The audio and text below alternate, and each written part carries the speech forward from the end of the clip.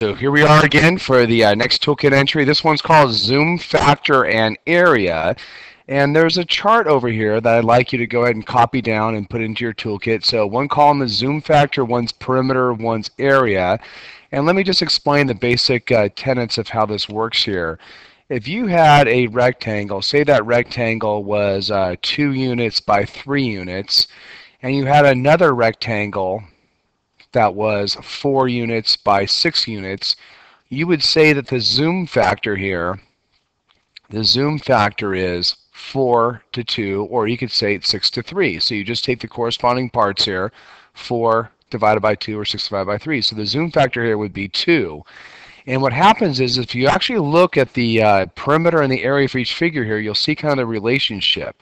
So let's take a look at perimeter here. Perimeter would be simply 2 plus 3 plus 2 plus 3. So the perimeter here would wind up being 10 units. And if we went ahead now and looked at the actual area, area would be 2 times 3, area would be 6 square units. Likewise, if we did this down here, we could calculate the perimeter. So we'd say 4 plus 6 plus 4 plus 6. Well, that's 20. And so immediately we see the relationship as if we just took the original perimeter of the smaller finger and multiplied by 2, that would be 20. Now when we look at the area, something else happens here. 4 times 6 would give us the area, so that'd be 24. Now 6 times 2 is not 24, but this happens to be 6 times 4. So when the zoom factor is 2, the perimeter right here, zoom factor is 2, the perimeter you can multiply by 2, but area you multiply by 4. And so what happens is if you were to do more and more figures like this, you'd start noticing that the zoom factor is 3. Hey, perimeter is 3 times as much, but the area is 9 times as much. So this number comes from taking the zoom factor and squaring it. So all of these areas here are the zoom factor squared. So it multiplies not by whatever that zoom factor is, but by that zoom factor squared. And that's what's shown down here. R, if the R is the zoom factor, then you multiply the perimeter by R to get the perimeter, but you multiply by R squared to get your area. And what's powerful about this is that you don't actually need to have the actual shape here and the dimensions. You can still make decisions about what the new perimeter and area is going to be. So let me show you what I mean by that.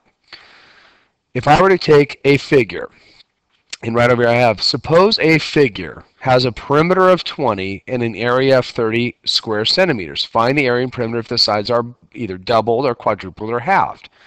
So what we could do here is we could take the original perimeter, which in this case was 20, right? It says 20 right up over here. And if we were to go ahead and double the sides, that means simply all you have to do is multiply by 2, and that's your new perimeter. So the new perimeter would be 40 centimeters if you double the sides. However, area was 30. We don't multiply by 2. We multiply by 2 squared, which is 30 times 4, which is 120. So it'd be 120 square centimeters. If we were to quadruple the sides instead, the perimeter was 20. We'd go ahead, quadruple means multiply by 4, so we'd multiply by 4. The new area, I'm sorry, not the new area, but the new perimeter would be 80 centimeters. And the area would be the original area, but instead of multiplying by 4, we multiply by 4 squared. So 30 times 4 squared, well 4 squared is 16, so it's really 30 times 16. That ends up being 16 times 3 is 48. Add on the 0, you get 480, and that would be square centimeters. Finally, what if you shrink the figure? So we've gone from a perimeter of 20 and an area of 30, and we take the sides and cut them in half. Same exact process here. Perimeter was 20. Because now our zoom factor is half, we just multiply by a half.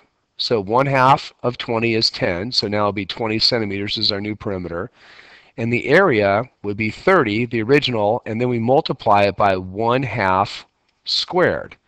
Well, what is 1/2 squared? Well, it's 1 times 1 on the top and 2 times 2 for the bottom, so it'd be 30 times 1/4. 1 is our numerator, 4 is our denominator. And if you take 30 times a quarter, grab your calculator or do it in your head, and it ends up being 7.5 square centimeters.